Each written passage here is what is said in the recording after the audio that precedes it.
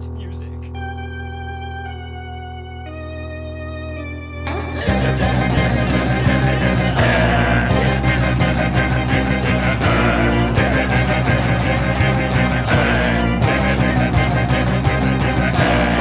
He's not a bat, he's a man who fights crime. And we're gonna watch him fight for a minute at a time. With John and Niall and a guest who doesn't rhyme. It's Bat Minute!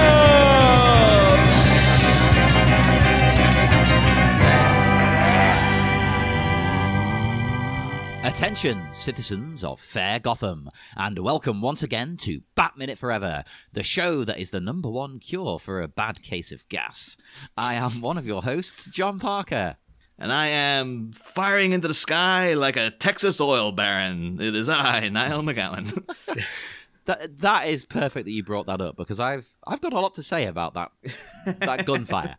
But we are joined by two very, very special guests. It's a new team up.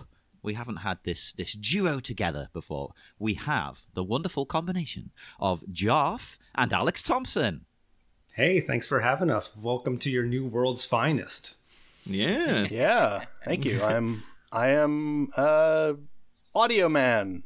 Audio man. It's like, I love it. I love bringing people together. That's the thing. As much crap as I gave that Jesse Eisenberg Lex Luthor, like back in the day when that movie came out, I have been quoting him constantly. Like, I say that little, like, I love bringing people together, like the people every odd week now. And I'm constantly doing that whole, like, oh boy, are we having problems up here? Like, Is it weird that now we have a different appreciation for a movie, even if it's bad, if it gives us memes? There's a certain love we have for it. There's a real thing. It's like, oh, look, Revenge of the Sith is a stone cold classic now. It's like, oh, look at all the memes that came out of that. I feel like the Star Wars prequels are loved a little more now because now we can share prequel memes with each other more easily. Yeah, totally. It's true. It's brought more joy to me, because when they first came out, I was convincing myself, oh, they're good, they're fine, they're great.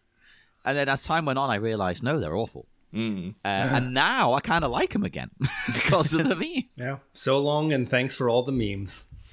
Now the worst thing a movie can do is be completely forgettable and boring. The Justice League movie, I couldn't tell you one thing that happened in it. I can't quote a single line from it. Other than Superman's fake upper lip. Yeah. It's interesting you use that as the example as well, because I just watched it finally after all this time. About 2 months ago. Oh, for the first time? For the first time. I didn't watch it before that because I heard such bad things. I was like, nope.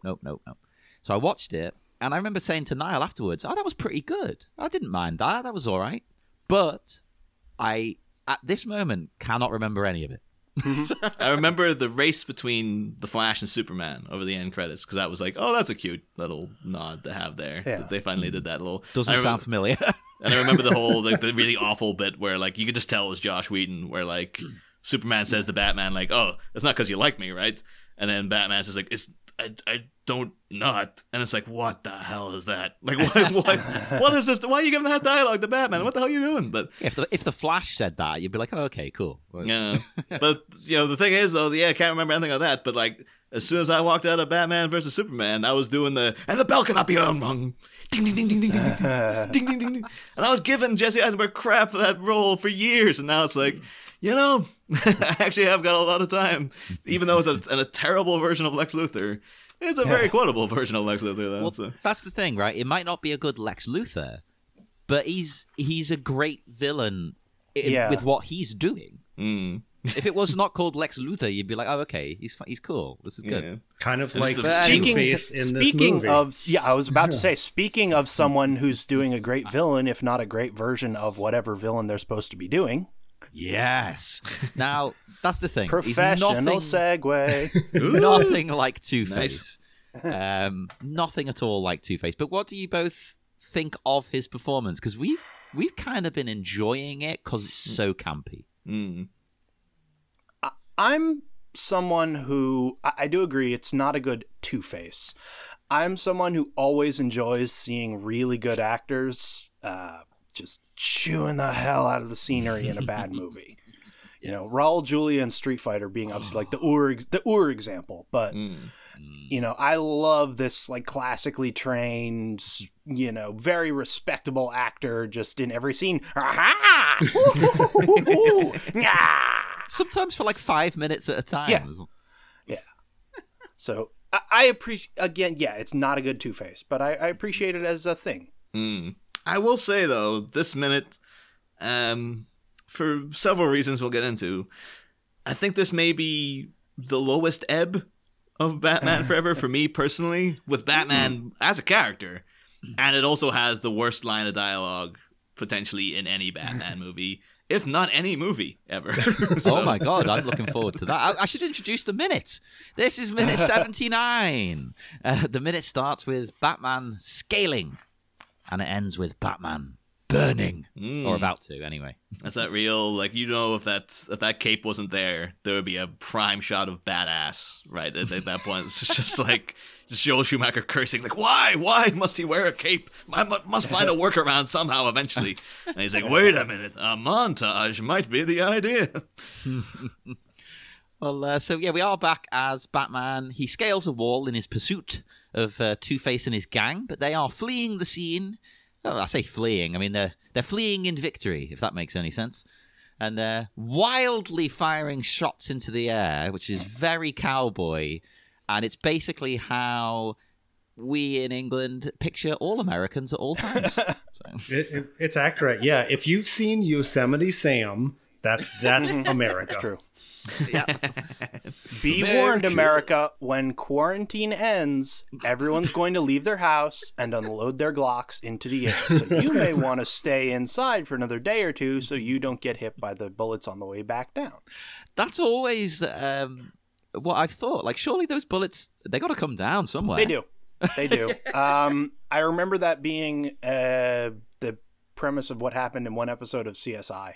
Oh, wait, imagine that. As fascinating as that is, that's also a really anticlimactic kind of solution to the crime. Like, oh, it was just someone fired into the air. Well, I mean, CSI, a lot of their episodes, especially earlier, they were basically splitting the team up and doing like 3 cases at once. So it was, you know, the C plot was this woman who was just suddenly dead in her backyard from a bullet wound, and the bullet's at this really weird angle that doesn't make a lot of sense, and it turns out some idiot was in his backyard, you know, 3 blocks over and shot a gun right up in the air.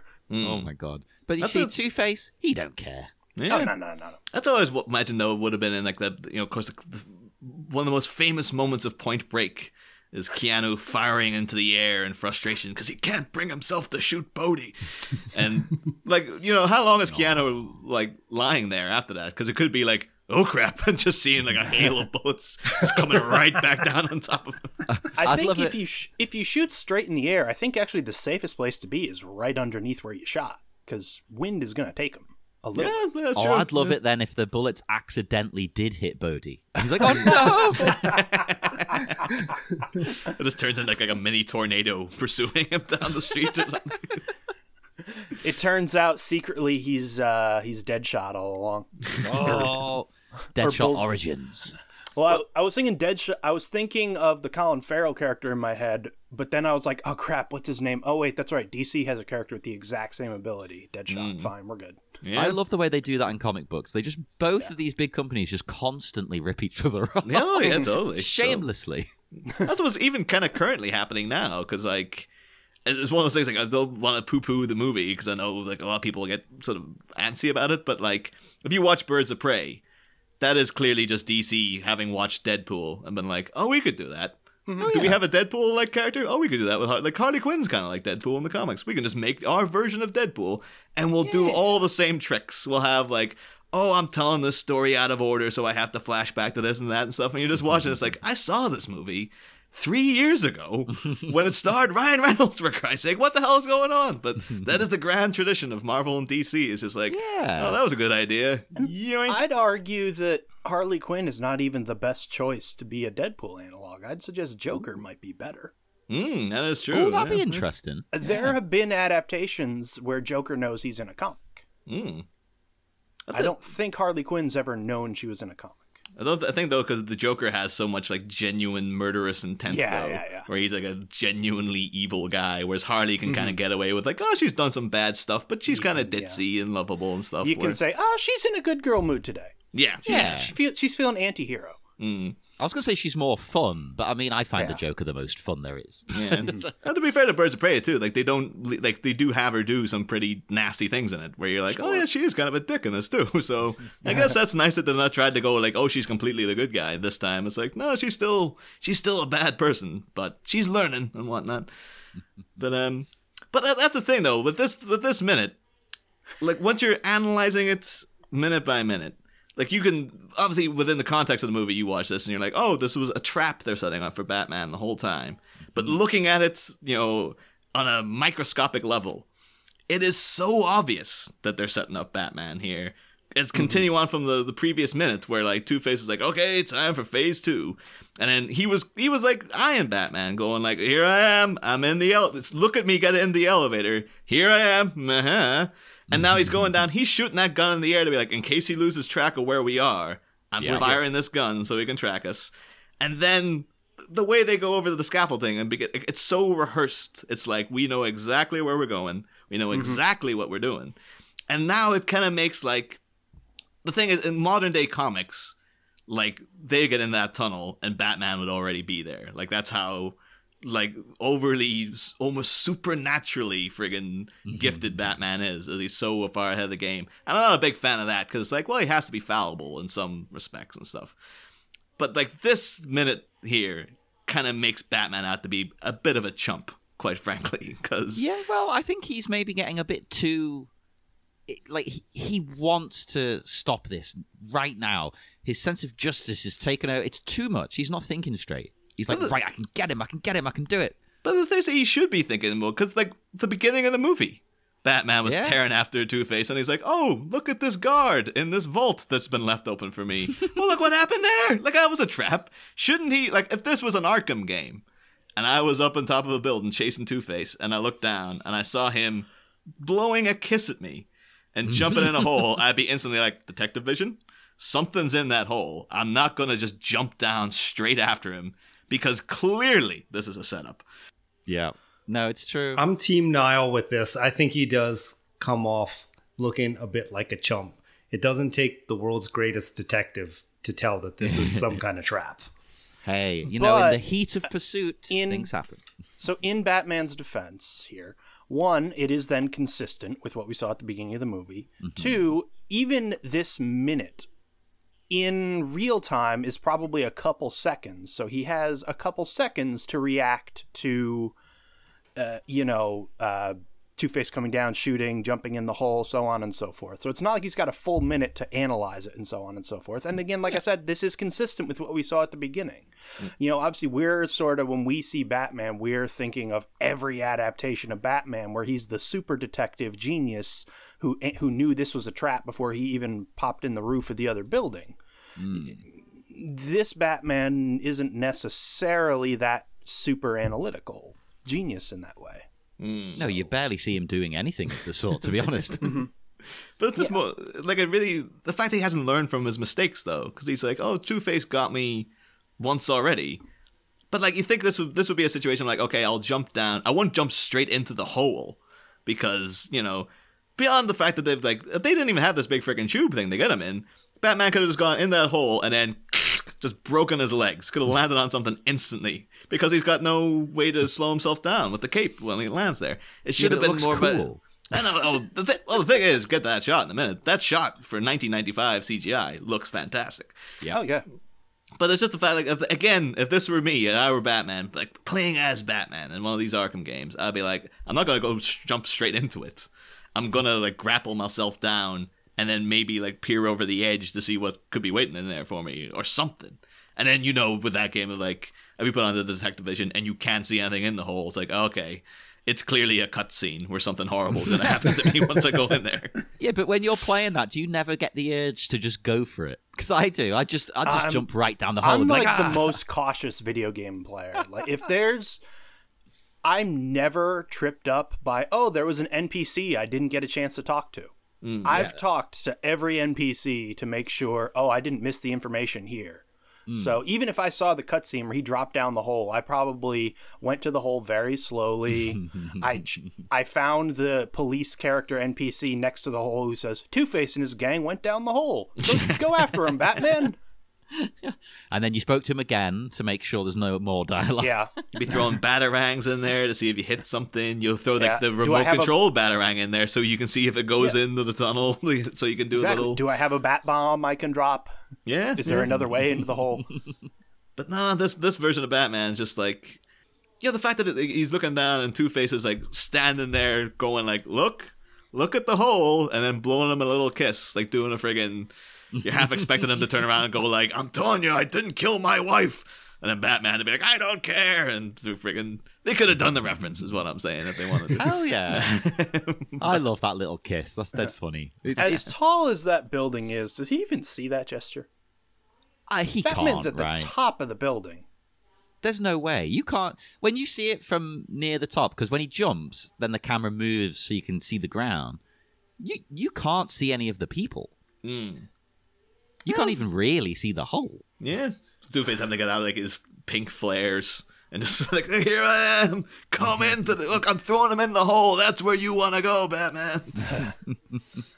I mean, this Batman doesn't have, the technology for he can't zoom in. He hasn't got goggles on or anything. It's just his normal eyes. Yeah, that is true. Now this is, sans detective vision. I would think that was a creation of post-2000 comics. So... This is more back in... Again, though, to be fair, they are hearkening more back to your 60s kind of Batman. And that was a guy got caught in traps every goddamn week. He never figured it out. It makes sense. It fits that vibe they're going for, that he'll get trapped by the villain and have to figure his way out of it once again. And in keeping with the 60s Batman, the stakes are kind of lower. So you mentioned, what if he drops in the hole and breaks his leg? This Batman doesn't get hurt. No. I don't think 60s Batman ever really got injured. No. Obviously that's something we saw all over the Christian Bale Batman, was look at all the bruises and scars on your back and your knees have no cartilage and so on. But this Batman's physically fit. Scenes of Alan Napier sewing up a bleeding wound on his shoulder or something. Must be more careful next time, Master Bruce. Robin, I have torn my ACL. I want a really realistic follow-up to this. We need a proper sequel where we have Val and everything, and it's just dead, dealing with the injuries he sustained. Well, we get a little bit of that towards the end of this week, don't we? So, I mean, the injuries are just minor. It's the most you see him wounded, I would say, when we get to that point. That's the thing, though. Looking Batman now peering down onto the street view. He's got his Google Street View up, and there is a sign that, to be fair, you could look at it on the simplistic level of the sign is a man pointing downwards with both hands towards the hole where Batman's supposed to go, as if Two-Face again planned that. He commissioned the building of this neon sign to be well, make sure he sees that sign so he knows where this thing's pointing. So he's hey. That's where you want to go. But I've also been trying to figure out what the hell the sign is actually for, because I think I said in the green room, it reminded me a little bit of the Bolton sigil in Game of Thrones with the flayed man. Yeah. And also because it seems it's got little he's on top of a keyboard. It almost looks as if someone's done a stickman rendition of the classic scene from Big, of the guys jumping, Tom Hanks and Robert Loggia jumping on the keyboard and stuff. That's what it is. They just wanted to profess their love of Big. And this Joel Schumacher's I never get to tell people how much I love Big, but I'll do it via this subtle reference within this one shot of Batman Forever. I actually tried looking up what this was. I tried multiple avenues and got nothing.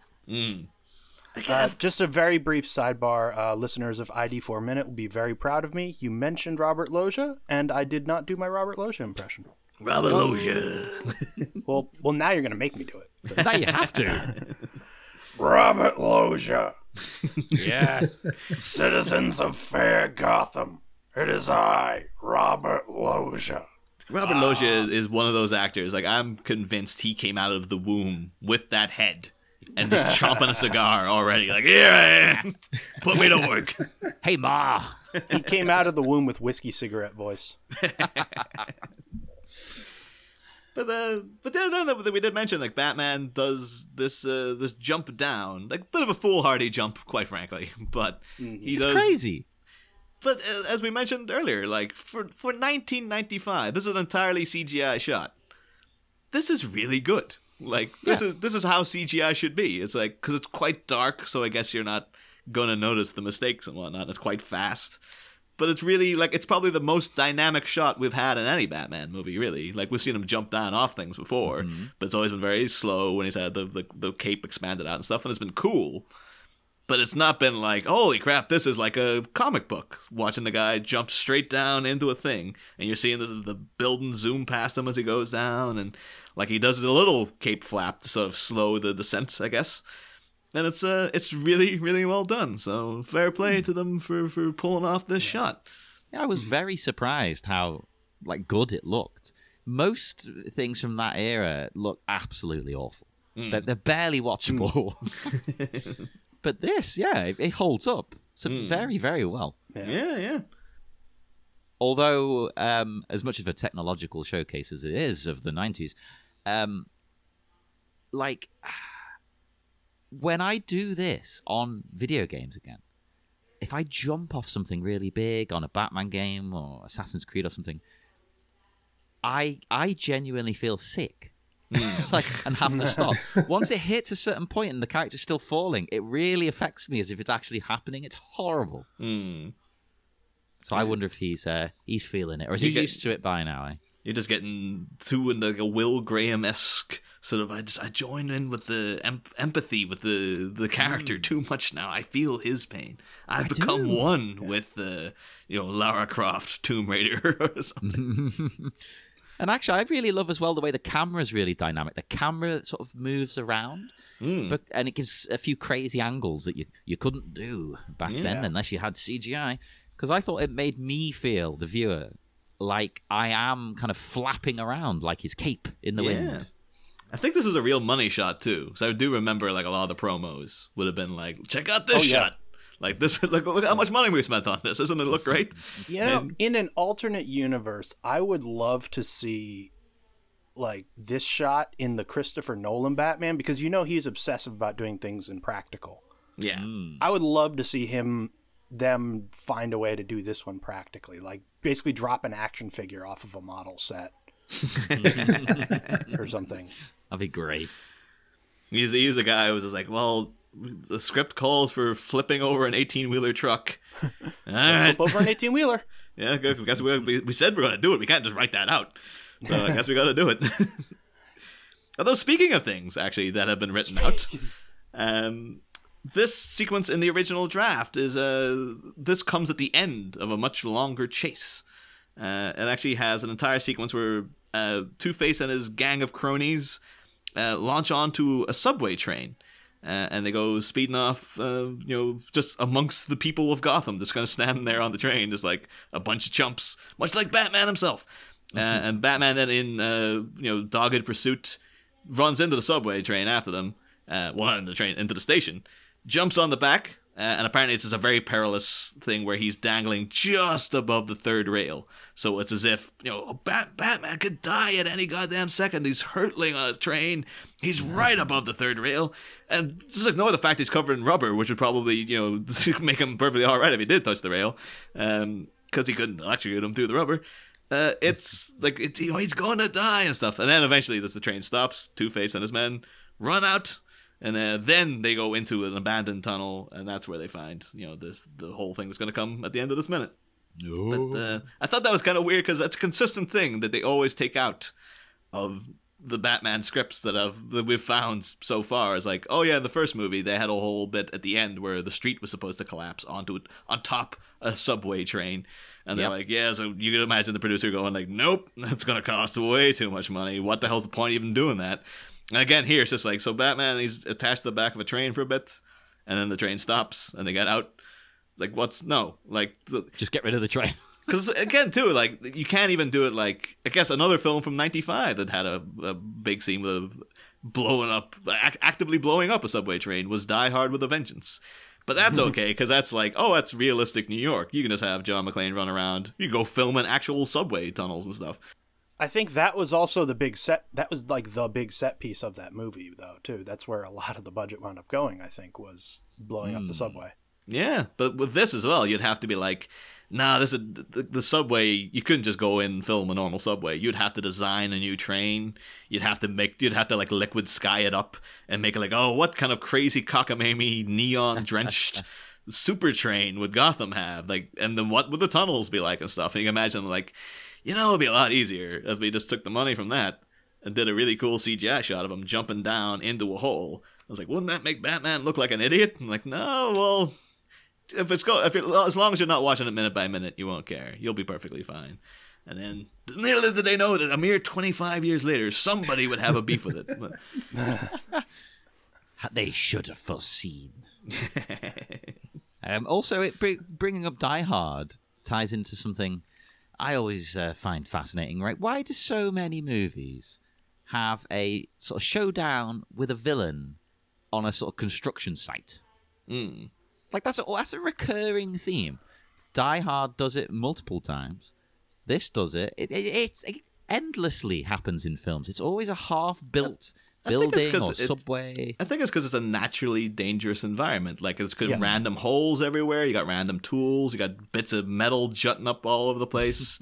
You can kind of design it any way you want. You're just like, okay, so this needs to be here, that needs to be there. Whereas if you had like an actual location, it'll be like, well, that wouldn't make sense. But on a building site, it's totally fine to have a random bit of metal just hanging from the roof that you're going to swing into somebody or something like that. Yeah, and any kind of unfinished state is just going to look natural because you just accept, oh, it's a construction site. So that's why there's only half a wall there.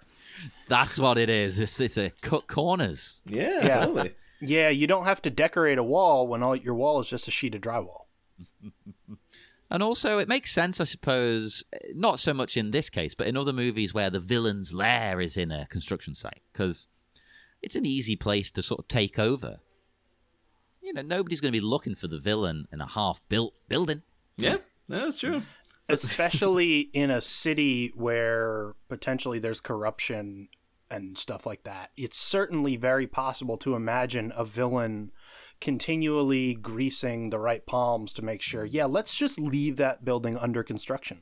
Yeah, because it's a mask. Or even if things are slightly more ethical, you just have construction jobs that just kind of pause because blah, blah, blah with the union or whatever. Yeah. Or if it's Liverpool, the company turns out to be fraudsters. That's happened multiple times. I wouldn't be surprised if there was just something like, oh, Rupert Thorne, he's got money coming in from criminals, from supervillains, to keep construction projects going throughout Gotham. So they'll have places to hang out. So you're suggesting supervillains, in fact, pay rent? Well, I guess that technically would be the thing. Just like, oh, man, I better rob a bank. Old man Thorne's breathing down my neck here for this goddamn rent. Does Harvey still turn in his taxes? That's what I want to know. Does he have to turn in 2 taxes? Because he's obviously got two identities. No, they filed jointly. But the thing then is just like, are you in a relationship? It's like, well, I'm kind of in 2. I'm in a polyamorous relationship. So what do I fill out in the form? Like, just put other, okay? And like right in box below. And he's like, all right, so I gotta get my red pen and my blue pen and fill out both sides of my personality in this goddamn form. Speaking of businesses catering to supervillains, I guess, this occurred to me while I was rewatching it. Does Harvey only have one version of his suit and thus is never washing it? Or does he have a few identical versions and he's got to send them out periodically to supervillain dry cleaning? Well, that's the thing. From actually watching the movie, he does have quite a... He spins his wardrobe quite a bit, actually, because what he's wearing here is a new variation. Like, he's got... Like, this is his tuxedo. And like, in the scene where he first meets the Riddler, like, he's not wearing the zebra stripes. He's wearing, like, this kind of cowboyish looking jacket, and he's got, like, a black and white dot, shirt and stuff. And you see him a couple of times. I'm like, oh, no, he's actually got, like, multiple outfits. Like, obviously in the circus, he had a different outfit and stuff. So I guess, like, maybe Sugar or Spice. I was going to say, Sugar and Spice, I would think they're his seamstresses then, because I can't imagine him having the patience to sit there and actually make this costume piece himself. Oh, 100%. Yeah, definitely. And I'm mostly worried about what he does with the other half, because he's sewn two halves together, but he can't sew the other two halves together because then the patterns don't match the personality. So is he just chucking them in the bin? Is he just disposing of all of these items of clothing? He saves them for Halloween, so then when he dresses up, Two-Face will have the Harvey Dent clothes on. I would imagine that Sugar or Spice, or both, whichever one of them is the seamstress in this relationship, they probably have like a whole room full of fabric swatches and things like that to, like, well, I can save the left half of the good suit to, kind of put little patches onto the left half of a bad suit later to sort of kind of two-faceify it. I like that. Recycling. Yeah. And I'd say as well, if I was to hazard a guess, I would say it's Sugar that's the seamstress, because you notice throughout the movie, particularly in the last scene, she seems to be closer to the Riddler. And then he shows up in this like sequined outfit later. Like he gets that friggin' neon thing later on.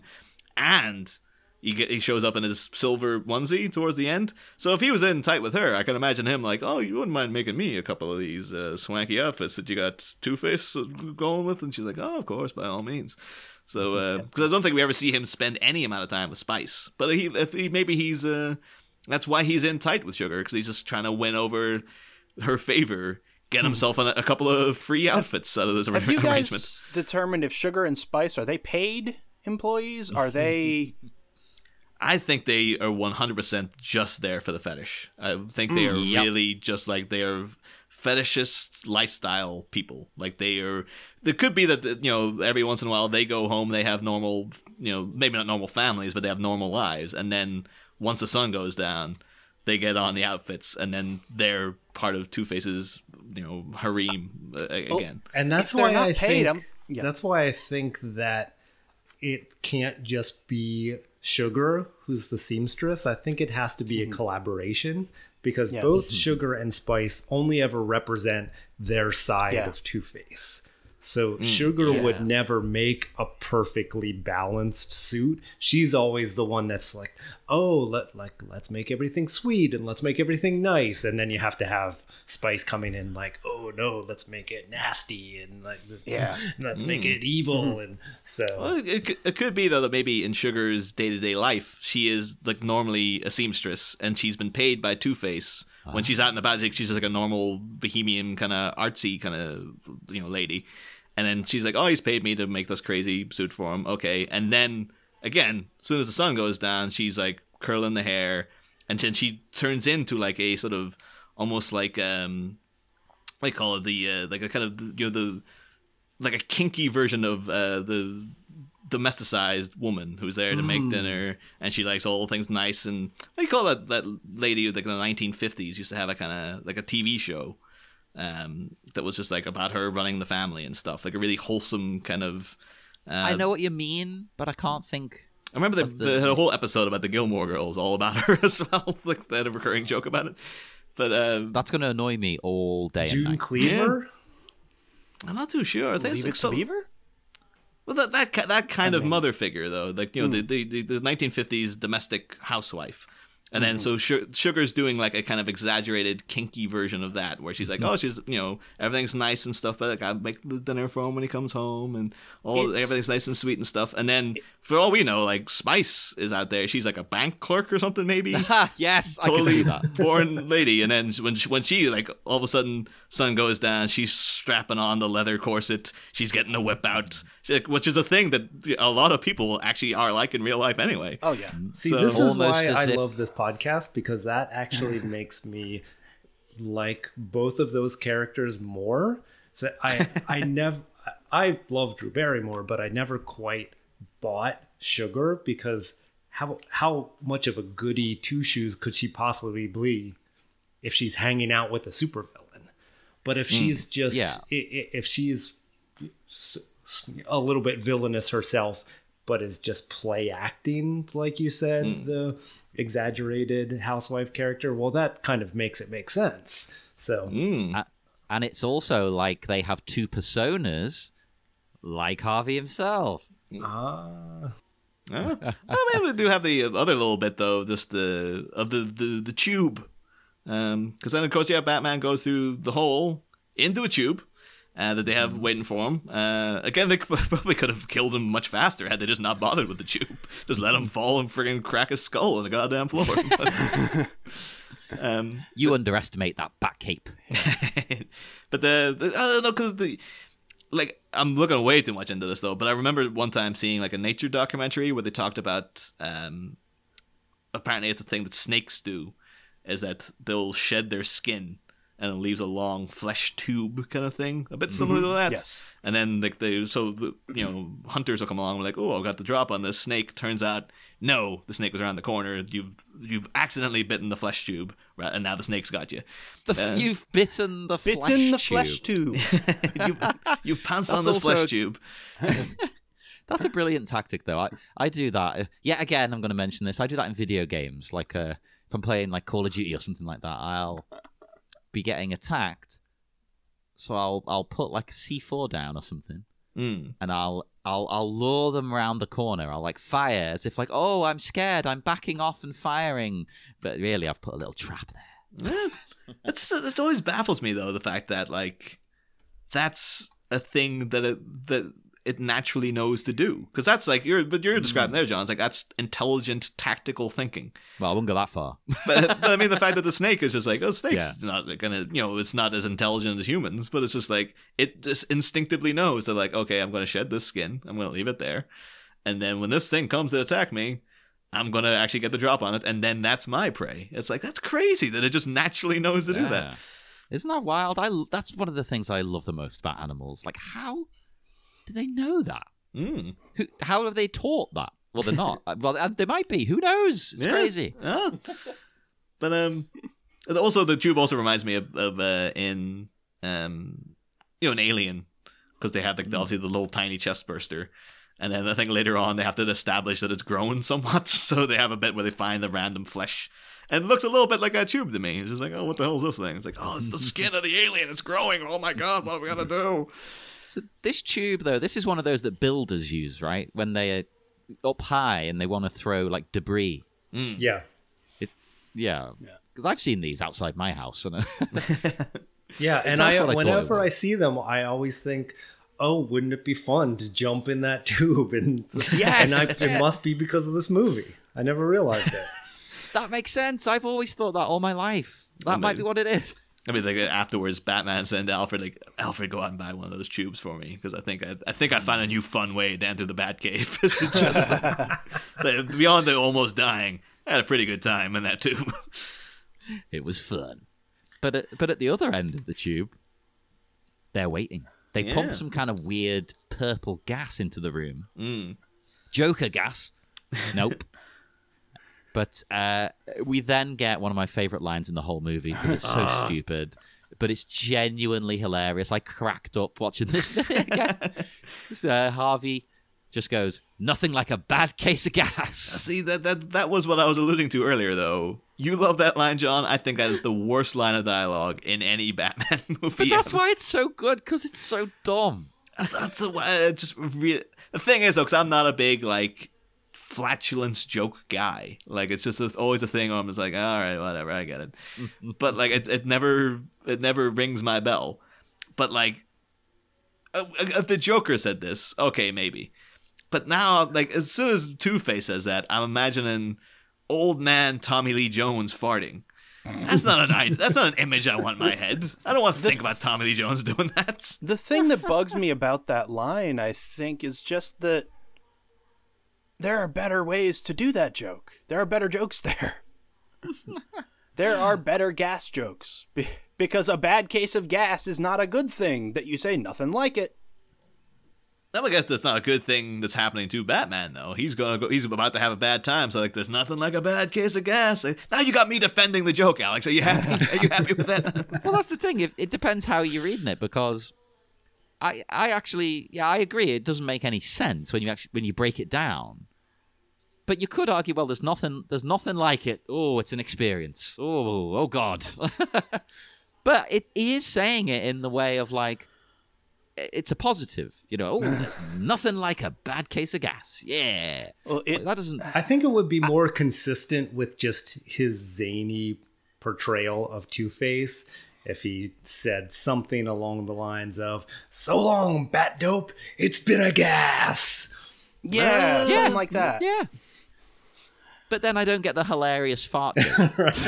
Sorry. Or even if his portrayal of Two-Face had included more, I'm going to say modulation, but if we saw a little more of that quiet delivery, like, could you imagine he slides down this tube and then we get, you know, the quiet Harvey Dent line, "Nothing like a bad case of gas. Kaboom!" I think it doesn't work for me just because every line is delivered at this kind of 10 frantic woo kind of pace. It's odd you say that though, because in the novelization, they do have both sides of the personality both have a little line, because Two-Face says, "Nothing worse than a bad case of gas," and then Harvey Dent says, "The bat has flown. Now shall be done a deed of dreadful note." Then he says, he pauses to consider and says, "Macbeth? Shakespeare? Never mind.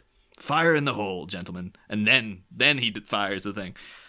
But I don't know. The thing with the bad case of gas is just like, that's like, it really it's lowering the tone to me, quite frankly. It's like that's what I just have, like, I just never liked it. I never liked it when I was a kid. It was just, plus now it just reminds me, because of what he's about to do, it's kind of like a big expanded version of a thing that Jim Carrey does in Dumb and Dumber, when he has that vision of trying to like impress Mary's friends and stuff at like the cabin they're staying at, and he starts lighting his farts. That's Jim Carrey did it in Dumb and Dumber out the same year, and now Tommy Lee Jones is having to one-up him by doing it on an industrial scale where you've got an entire stream of gas pouring in that he's going to light an entire room on fire. It's perfect. Shut up.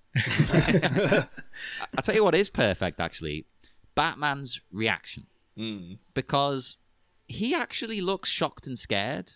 Because Harvey fires the gun, ignites the gas. And I like seeing Batman worried. Yeah. It makes him less of a Superman, so to speak. Like, he looks like, oh, crap, what am I going to do? And you rarely see him in that position. Yeah. It's a distinct difference between, I think we talked about back in '89, like at the end when he's completely beaten up and he's just after getting out of a plane crash, and he's got like the Joker, like the really tough Joker goon who's knocking the absolute crap out of him. Like, I love that version of Batman is like, no matter how much of a beating he takes, he keeps getting straight back up and straight back into the fight because he's that pathological. Whereas this is more of a human version that I also like, because I will actually talk about it in the next minute as well. It's like, I do like, Batman being fallible, as well as sometimes when he seems supernatural and whatnot. But yeah, I do enjoy the fact that like they've torn him down a peg. Like, he looked like a chump earlier, but so I'll forgive that, because it gets him to a point where it's like, oh no, he is just a guy, and like they did get one up on him, and he is just like, oh crap, I might actually die now. Yeah. I also like that his movements are so fluid as Batman.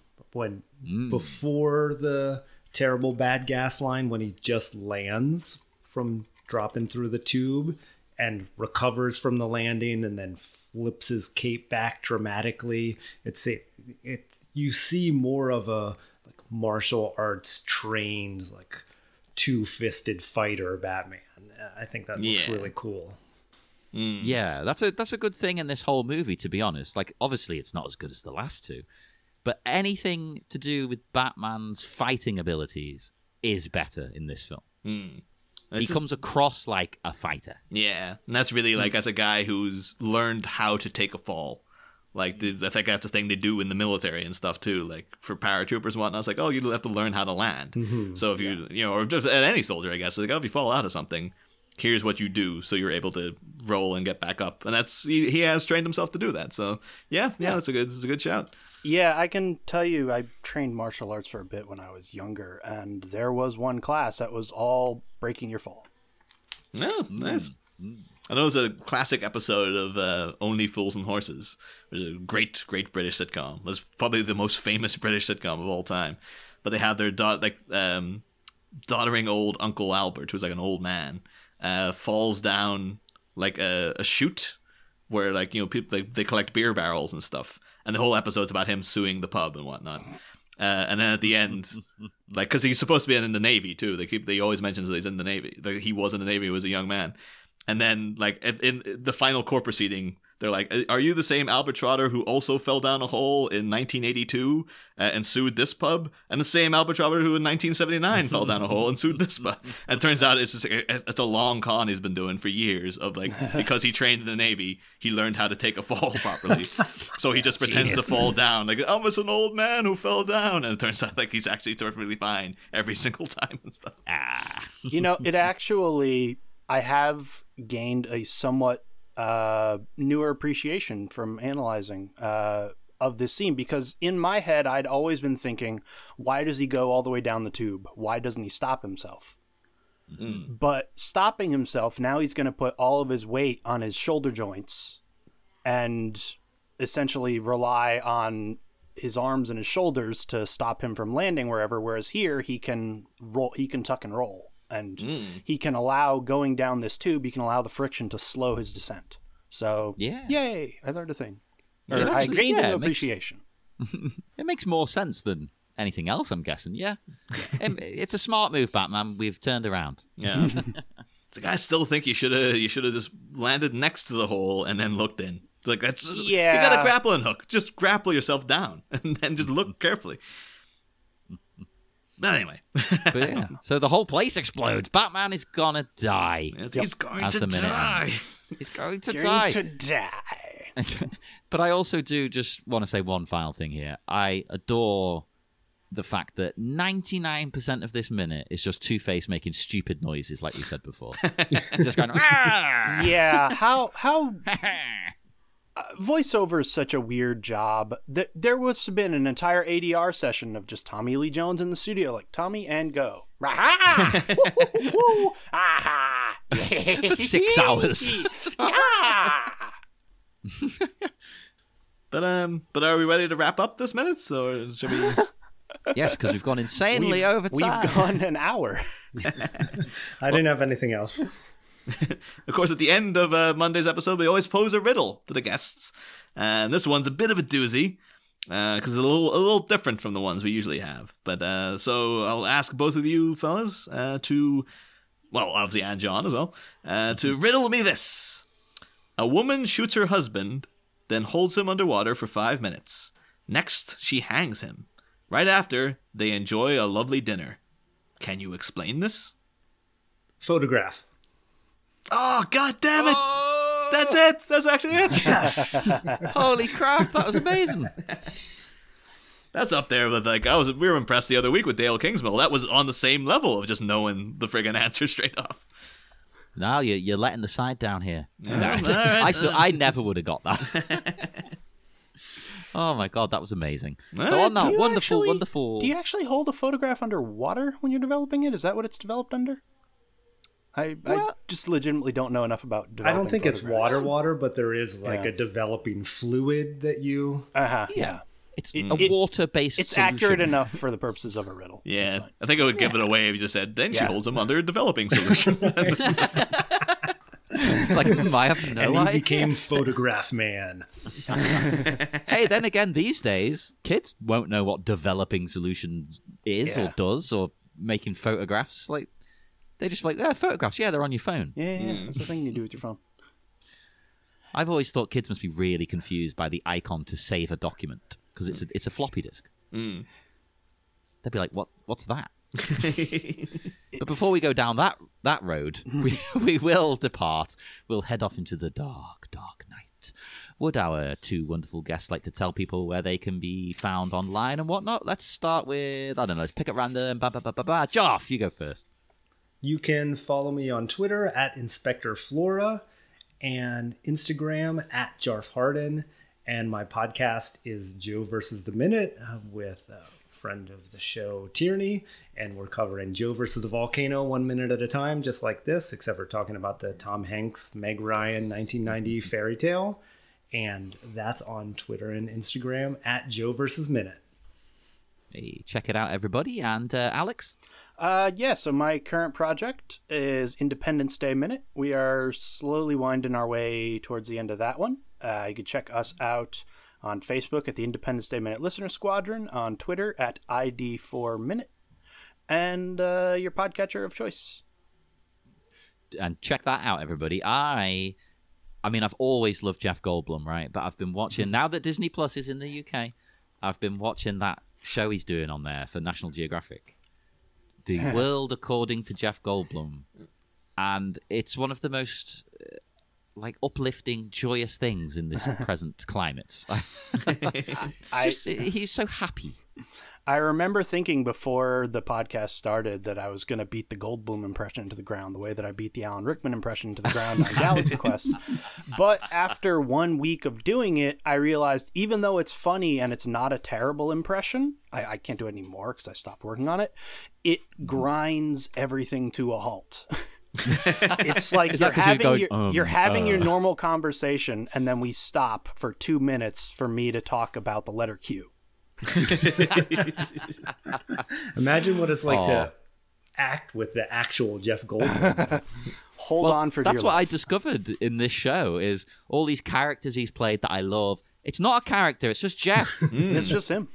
He's not acting. In Independence Day, he's just playing himself. It's like that episode of Friends where he's directing Joey. I really hope that's that's what it'd be like to be directed by Jeff Goldblum, where he's just coming out with weird stuff and he's going on little side tangents and just what you're doing is very horizontal. Don't be afraid to explore the vertical. And you're just like, what does that mean? What the f are you talking about? So yeah, if anyone wants to hear that Jeff Goldblum impression, go back and listen to the episodes at the beginning of the movie with Jim O'Kane, which was the only time I did it. Do that, everybody, and come and speak to us on Facebook, the Bat Minute Listeners Cave. And I don't know, what am I going to go with? Go to Patreon, give us some money. I mean, that's always a good thing. And you get bonus content. You get wonderful, wonderful episodes talking about nonsense. So do that, and we will see you all again on Wednesday for more Bat Minute Forever. Next time, burn, Batty, burn, dismal inferno. It's a case of duck and cover for our caped crusader as the bat braces to be broiled al dente. Very, very, very good, very good. But as a crooked celebration is ruined by a wraith's resurrection, can cataclysmic construction destruction rid Two-Face of his bat-based obstruction? Oh, well, curious. Yes. Find out on Wednesday. Same bat pod, different bat minute. Ba-da-da, ba-da-da-da-da-da-da-da-da.